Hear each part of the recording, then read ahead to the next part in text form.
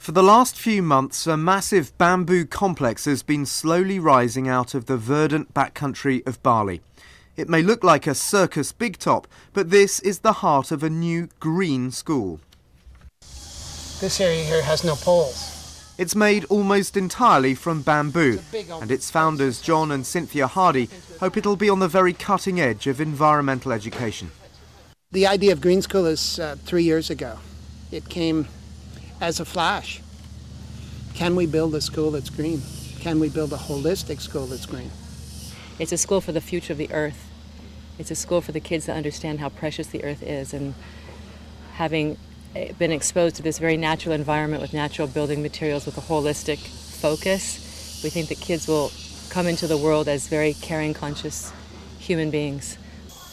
There's a heavy emphasis on engaging with the environment. Pupils grow their own vegetables and eat what they harvest. The school's just opened in September and caters to children from kindergarten to grade 8.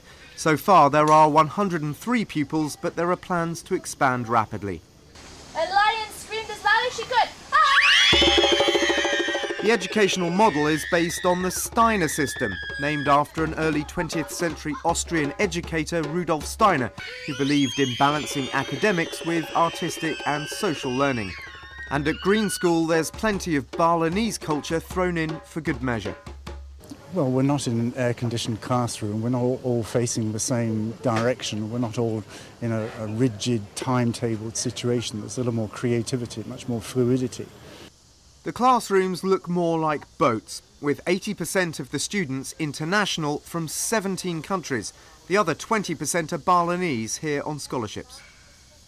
The teachers here are very nice, and Green School has a green solution and is quite nice to nature. Erica Carpenter moved to Bali from California so her two sons could attend Green School. That old educational environment was developed 150, 200 years ago, and the world's changed so much since then.